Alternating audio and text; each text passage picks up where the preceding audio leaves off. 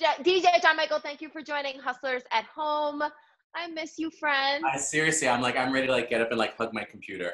I really miss you, my friend. Real. So you've been giving me life with the COVID disco. So thank you for literally Drew comes into the room the other day and he said, John Michael just totally turned my day around with the COVID disco because I was on these conference calls and seriously, I think that echoes like a lot of people's sentiments. So thank you for being a light in the world. Please, I'm trying. It's like, you got to find your own thing. I feel like with everything that was going on, I took like a break over like the last few days. And I was like, I feel like we're in such an intense moment that I didn't, like I battle with do I continue to do this and give that up moment, or do I give space for what's happening? And I think that's sort of the balance that we're all kind of struggling with. Yeah, for real.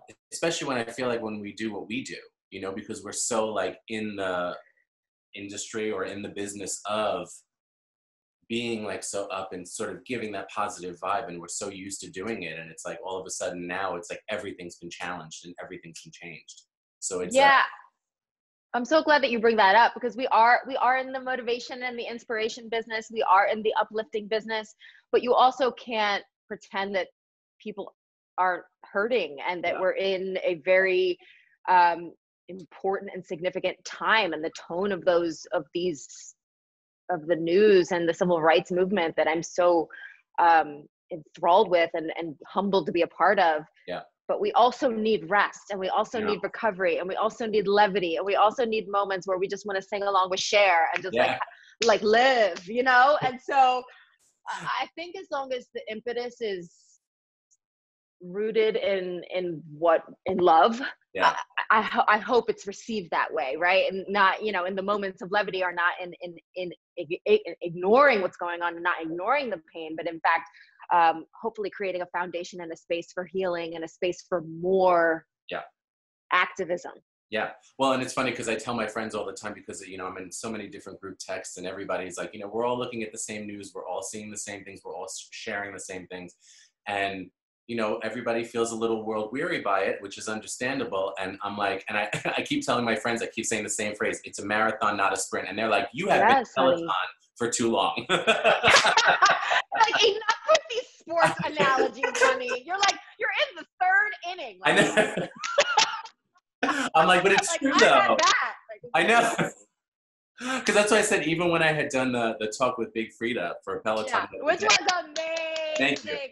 Oh my God, it gave me so much life. She is so next level. Her swag is intoxicating. I know, but that's why I even threw it out, like when I was saying how, it's still important, even though you feel overwhelmed by it all, to continue to speak truth to power, even if your voice shakes. And I was like, as my girl Robin would say. Yeah. Oh, that's so true. Okay, so we're talking about pride. Yes. You are, you're an icon in my world, baby. Like, you are a gay icon, honey. So let's spill some tea. So sure. So the Peloton. If y'all are watching and you're part of the Peloton universe, you have to have heard of John Michael, and he's also part of our music team. So what's your official title? It's Associate Producer of Music Programming. Correct. So we've got that piece of the background, but I want folks to know maybe a little bit of your pre-Peloton story as a gay man, and can you please just share a little bit of that? Sure. God, where do you even begin? It's like, yeah, exactly. Tell me your life story. It's fine. We have 5 minutes. Well, before I came out at around age 17. This is like 96, 97. I had actually dated a girl for 3 years beforehand, which up until my current relationship was the longest relationship I had ever been in, which is wild to me. But oh my God, if you want to laugh, my song with my ex-girlfriend was Pat Benatar's We Belong. And I'm like, how wrong? How incredibly wrong. So silly. Every time I hear that song, I'm like, I was such a baby. Yeah. Oh God, we all go through. Geez, that's a chapter. That's a significant. Yeah. But it's funny because there's so many like full circle moments that I feel like have happened. Like I remember Like the first Pride parade I had ever gone to was in 1998, and I had by that point had met some people that were like, we should go, blah blah blah, and I was so nervous because I lived in Staten Island, and you know, at the time, the city coming from Staten Island seemed like, oh my God, so much, you know, so much going on and there's so much energy and it's so crazy. And I was like, all right. And I sort of like, I didn't tell, you know, like my parents or anything that I was going. I was just sort of like met up with them and like took the train, the ferry, the whole thing on the way in. And I was like, so nervous. I have a photo which I can share with everybody later of me at my first Pride parade. It is wild. And I remember being like getting there and getting off at Christopher Street. And I was just like, you know, well, what do we do? Where do we go? There's so many people here. And I clearly remember my friend going, oh, well, that's Stonewall. So that's where we go. And we just go there. And we hung out in front of Stonewall, which even then, this is like pre-internet. I don't want to date myself, but this is like pre-internet, like before it was really, really a thing. I didn't know anything about the movement. I didn't know anything about what Pride, how it began. So they just said, you know, well, this is Stonewall and this is where we hang out. And I said, okay, that's cool. I had never been, I mean, I was 18. I'd never been to like gay bars as far as that goes. So I said, all right. And we just hung out, watched the parade. It was the most insane thing I'd ever seen because it's like Staten Island was so, I don't want to say closeted, but it was so far removed from that. And it was so not anything like that. So to be really around that many people, that many LGBTQ people and allies it just never registered in my mind that it would be a thing, you know, because I feel like up until that moment, I had always heard gay in the context of being somehow bad. You know, this is coming off the heels of the AIDS crisis. And it was just a very, very intense time, but this was when attitudes were starting to change. And then Will and Grace happened. And I feel like, but you know. So do you, no, I mean, no, but the arts, I mean, I really believe the arts are an entry point to understanding humanity, even if it's a limited, you know, fictional view. So Will and Grace was pivotal for you. Pivotal. Because I mean, at the time, like, because I know that Queer as Folk had sort of come around the same time. I don't know. I think Will and Grace might have been first. I could be wrong on that, don't get me wrong. But they were around some similar times. And at the time, I wasn't DJing. I wasn't really into like nightlife at that moment. And it just seemed like, oh, well, this is the stuff that people frown upon.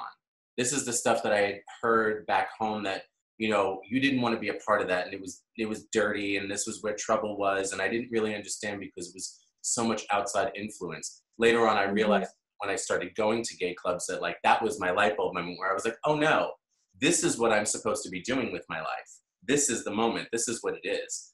And I think that Will and Grace was sort of like that sort of safer version where I'm like, oh, well, there's people that are like me. Like, I can't even tell you growing up, people were like, oh my God, you're just like Jack McFarlane. And I was like, okay, I'll take it. I'll take it. My father would always be like, that man, he's the funniest man on television. I'm telling you. Not that my father talks like that, but but yeah. And that was a big deal because I think that was the first time for me that I had seen like a positive viewpoint of gay people. And it was like, you know, the gay best friend living with the girlfriend. And I had that up until then. Like I had girlfriends and I had friends that I had confided in. And so seeing that, I was like, oh, finally I can see something that looks like me, something that's myself, which is what I think the arts do for anybody in a marginalized community. But I mean, just, it's such a representation is so important and visibility is so important. And that's where I think the entertainment industry sort of comes in, you know, and it's even like, and I tell people all the time, I feel like Will and Grace and all of these other things that have come before me set the stage for someone like me or Cody or Maddie to succeed at Peloton. Because I really do believe that those were the sort of things that broke down barriers. Because when you have, I'm sorry if I'm rambling, but when you have, I love it, please. When you have that in your home, okay, I'm gonna sidetrack. There's a documentary about Betty White on Netflix. And I know you love the Golden Girls. Oh my God, every night of my life. But there's a documentary and they were talking about her and she said, you know, when you see celebrities on the big screen, like a Jennifer Aniston and, you know, they're untouchable. they're not Jennifer Aniston, Angelina Jolie. Like they're just very, very untouchable. They're movie actors. They're in Hollywood. It seems so far away. But when you're on a screen in someone's home, it's very personal, and people feel a sort of, they're very endeared to you. So I feel, and it took me a long time, even through the lens of Peloton, to sort of understand that, because I didn't really get it. I mean, I'm famous for saying I had no idea what Peloton was when I started. But I remember. Yeah, I was like, what? I don't know what this place is. Okay, there's cameras here. That's weird. And but I really, and I've understood that over the last almost 6 years now, is that when there's a power to being in someone's home on that small screen, and there's you can touch people in a certain way that I think even for me with Peloton was extremely surprising. That I was like, because I didn't really get it, and like people would be, even with you guys, I was like, wow, people feel so strongly about this, and I don't really get why. And it kind of took me a long time. And to be honest, I just got a bike a few months ago, and even then, it was like another level where I'm like, oh my God, I see it. I totally see it. You know, and like I listen to the things that you say, and I laugh, and I'm like, oh my God, that's so fun. Like, you know, and I catch myself in those moments, and it really is. It's kind of amazing. So I think that those things were so important, and that visibility and that representation means everything. Because when you are only told, whether it's by your community or religion or whatever it is, that this is bad, this is wrong, this is different, it's other, that weighs on you. And so when you finally get to see yourself in other things, you're like, I'm not the only one. I know there are other people like me out there. I just haven't found them yet. What would you say to someone who's watching who might still be very much in that place, either geographically or for limited, for any reason, disenfranchised for any reason as an LGBTQ plus person? I think it's very, very, I mean, my instinct is to say leave, but because I think that was such a big part of my process coming from Staten Island. And I don't want to completely shade Staten Island, because I know we've made a lot of strides in the last 20 something years.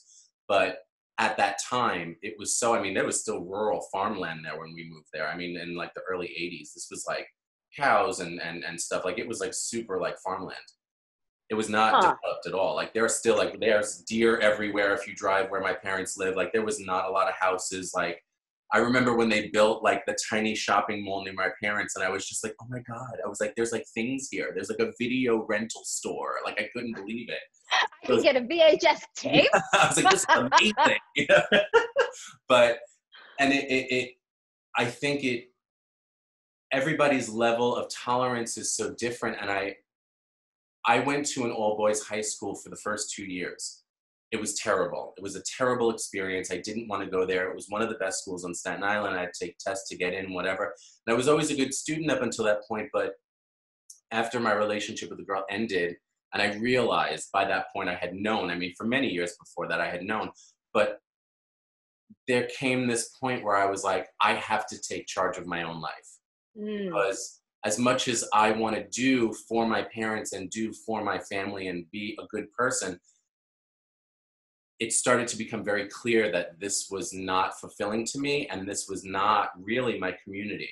And I didn't know what that meant. And it meant breaking the rules sometimes. And it meant sneaking out of the house. And it meant making mistakes, making lots of mistakes. Dear Lord, lots of mistakes. But to sort of like take that control and be like, no, I need to figure this out for myself. And there's no one right way to do that. You know, I even said it in one of my last rides with Cody too, is like, you know, everybody's road to pride is so different, you know, and it's not linear.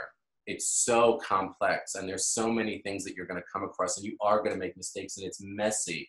And I think I commented on one of your posts about it, and I had written, you know, you have to lean into the things that you think make you different. They're what make you special, and you have to learn to what did I say? I don't even remember what my own saying was. It was you have to remember to appreciate yourself before the world learns how to clap for you. Woo! I just heard a fan go off from the heavens. Where is it? There's got to be one here somewhere. More fans. That's what I comment on all your COVID. I know. But it's true, and it's like, you know, That's poignant. I think now it's probably a different game because of the internet. And I feel like even like I have a 16-year-old nephew, the things he knows and the kids that he is friends with, they know so much more than I ever did. And they're so much more self-aware than I ever was, for sure. And that's kind of like amazing to see, and it's very inspiring. And my nephew's told me about, you know, times when he's stood up for kids in his school that he knows are bisexual, or that he knows gay kids and whatever, and they're growing up without the same filter that I feel like our generation grew up with. So it is, it's, I mean, you have to go out there and you have to find, there's no, you know, there's no one way to do it. And there's no, you know, if you look out and if I see, you know, well, all of the gay men that I look at are all chiseled and muscly and okay, that's great. That's them. And I appreciate them. And that's that, but other things can be true, you know? Yeah.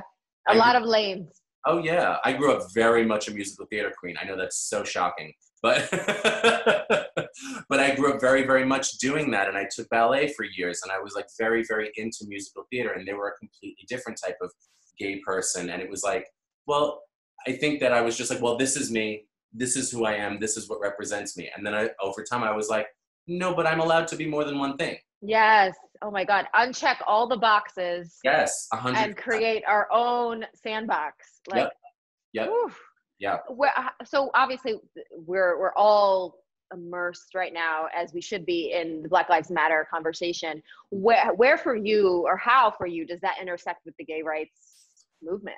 Well, it's, you know, and it's funny because it's like, as I'm watching and I'm reading all of these things and having all these conversations, I feel like there are so many of the same struggles. And I feel like there's a certain base level for most minorities. I think that you would probably meet there some way as a woman. You would meet on some of them as a Latina woman. And like I said, you know, I've always said I sort of move through the world unchecked as a white man. No one really, like, to look at me, no one bats an eye. I just sort of whatever. I'm in an interracial relationship with a brown man. You know, he, over the last 6 years, has taught me things about the world that I just never even considered. You know, and while there are certain base things that are for sure the same that we meet on, which is the one thing that I would hope all minorities can come together on, is that sort of, you know, it's not the oppression Olympics, but we all have these things that, okay, if we band together, we can really fight for the greater good. Just what's happening now, though, when it comes to the Black Lives Matter movement, I mean, if you think about it, if you pull that statement apart, Black Lives Matter, that's all we're asking.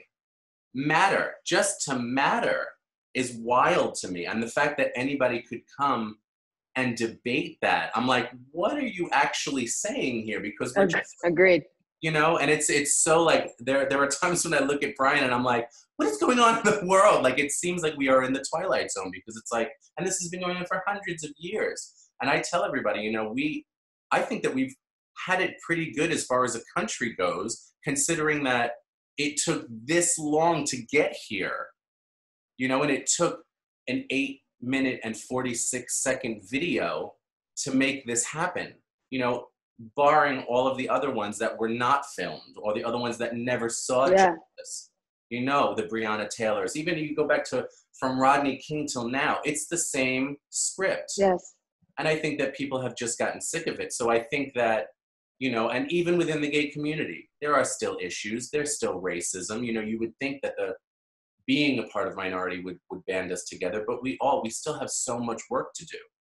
I think that as long as we continue to be honest with one another and say, you know what, look, this is going to be complicated. This is going to be messy. And I'm not always going to get it right, but I want to be informed. I want to listen. And I want those things to be a teaching moment to me.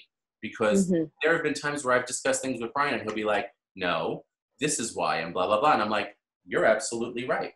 You know, like I posted on my Instagram maybe a week or so ago, a talk that Brene Brown did. You know, we love Brene Brown. I mean, my heart. And she talks about, you know, the true way to empathy is you have to believe everybody's stories and their life experiences as they tell them to you. Yeah.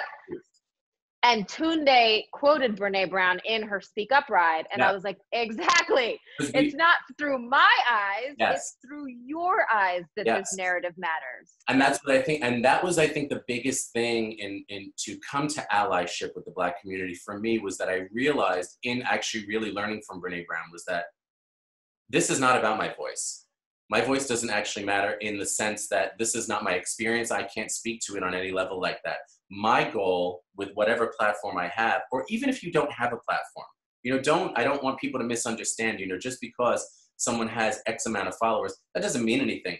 Change begins in your circle, in your home. At your kitchen table, honey. Yes, it's like at the water cooler. Yes. What are you speaking up about? Yes. And so it's, you know, what I learned is that if I can elevate voices, I've posted things, you know, I've clips of James Baldwin and Toni Morrison, and just speaking about their lives. And it's like, listen to what they're saying, because that's the true way to empathize with people, is to say, oh, this is your experience.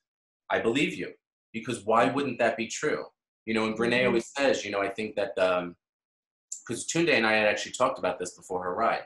And I had said, you know, what she had always says is that, you know, the more whiter, straighter, Judeo-Christian that you are, you're sort of taught that the way that you view the world is the world. And that the other version of the world is sort of other. Yeah. And I can't take that lens off my face. I'm a white gay man, you know, and that's the way that I see the world. I have my own experiences. I've had my own hurdles. But as a Black man, as a Black woman, as a Black trans person, I have no idea what that's like. I have no idea what interactions with the police are, what interactions are when you go anywhere, you know? So it's my job as a human to just sit here and be like, okay, this is what you're telling me. How do we fix this? Because, oh, yes. It's so, that what you're saying is so simple. Like, not that not that it's easy, but it's just like so simple. It's just to look at this person's experience and take it for what they're saying it is, as Brene Brown would say. Yeah. Oh gosh. So what do you say we get into some trivia? Okay. So you are my music aficionado, and you are always busting out in our DJ rides. Like, we're not even talking about B-side. We're talking about like C, D, E, F sides of tracks and factoids. So I'm going to set a clock for 1 minute, and you're going to see how many of these you can answer. I'm sweating.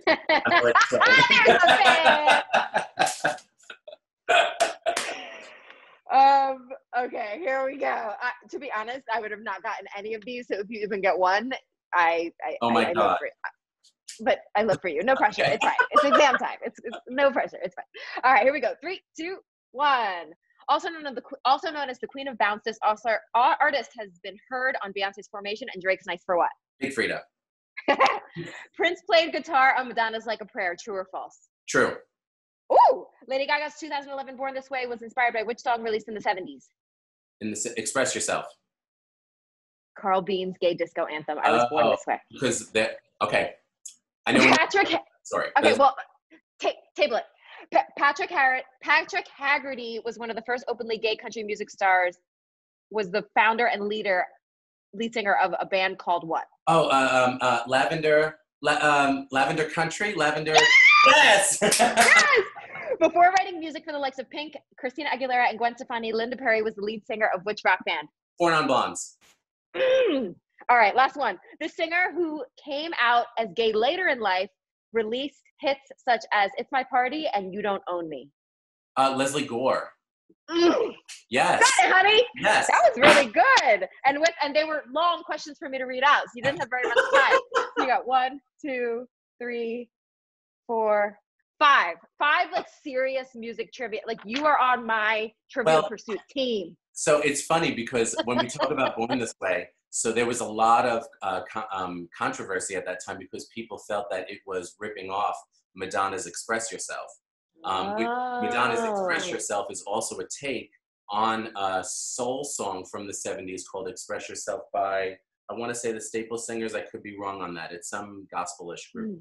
And I had worked prior to Peloton. My DJ residency was 5 years in Asbury Park. for Shep Pettibone, who co-wrote Vogue and produced all Janet Jackson remixes, like a legendary Wow. producer from the 90s. And him and Madonna, while I was working there, got sued for the horn sample in Vogue by some company. It was a long, long involved story. And so one of the things that I had done for him at the time was to sort of like help his case, which is kind of shady, and Lady Gaga, I'm so sorry, was I took the vocals from Born This Way and laid them over the instrumental for Express Yourself, and they match perfectly. And I was like, here you go. I was like, in case you need something for your court case, you know, here's this. And it's so shady, and I'm sorry. I mean, they ended up winning the court. John Michael was a paralegal for a day. I was like, okay, I can be a little Carmen Sandiego if I have to. You got the trench coat. You remember the trench coat? Yes. I live. So, oh my God, I miss you. All right, so we're almost out of time, and we could talk for actually hours. Do you have a question for me? Actually, yes, because I'm surprised that we didn't even get to Burning Man in this entire half hour. So I know. What I want to know from you is, I know that you've got, how many years did you go? Have you been? 10. Obviously, we're not going this year. I know. I know. It's very, very sad. I'm literally every other day, I'm like, I can't believe we're not going. I'm like, I'm actually still in denial. I have waves of denial. I'm like, Brian, I'm going to go stand in the sun. Just every once in a while, come and throw sand in my face. Throw sand.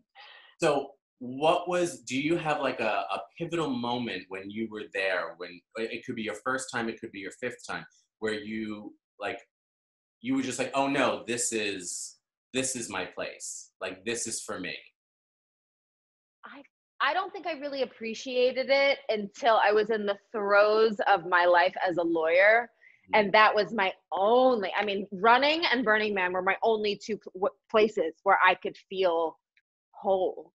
So it was probably a few years in, I would say probably my fourth or fifth year, when I was really in my legal career. And it was at Burning Man that I was like, I can't live for 1 week a year. Yes. It makes no sense.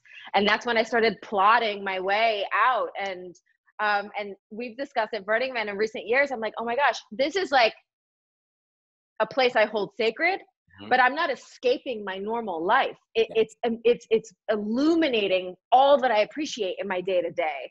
So I think that was really transformative for me, is creating a life that I didn't feel like I needed to take a vacation from, but also recognizing that there are things in this world that need so much change. And part of what is so beautiful about Burning Man is that there's freedom and acceptance and community completely suspended from commerce. And there's something really, really beautifully sacred about it, as you know. Yeah, I'm preaching to the choir. Well, but yeah, that was my journey on it. And seriously, for everybody, and it was like, I've known Robin now for a little bit over 5 years, and she was always, for like the first 2 years, she was like, you have to come. I'm like, I don't know, girl. I'm not an outdoorsy kind of person. I was like, we'll see. I don't know. It sounds terrible. It sounds really hot, and I'm super white, so I don't know about that. But that first I don't even think you were there for more than 20. You were like, bye, gotta go. Like a whirling dervish, like in the like Tasmanian devil style. Like it was another aha moment. Like when I went into the first gay club, because when we drove out into the playa, I was like, yep, everything's been leading me right here. This is the moment. Oh. This is it. Yeah. So thank you. Where can folks find you, my friend? At DJ John Michael on Instagram. I'm at DJ John Michael I have a Facebook page. If you want to find me on Mixcloud, it's mixcloud.com/DJ John Michael. But yeah, I mean, Instagram, if you go to my Instagram, there's a link tree in my bio, and it'll take you to everything that you need to know. Oh my God, the world needs so much more of you. And if y'all are jonesing for some DJ rides, we have plenty with Jess King. Well, lots of instructors, but mainly Jess King, Cody, and myself on demand. I love you so much. Thank you for being a light in the world. I miss you. I ache to see you. I know, seriously. Thank you for being on Hustlers at Home. And I hope y'all appreciated this combo. Leave comments below. And sending y'all so much love today, especially today. Peace.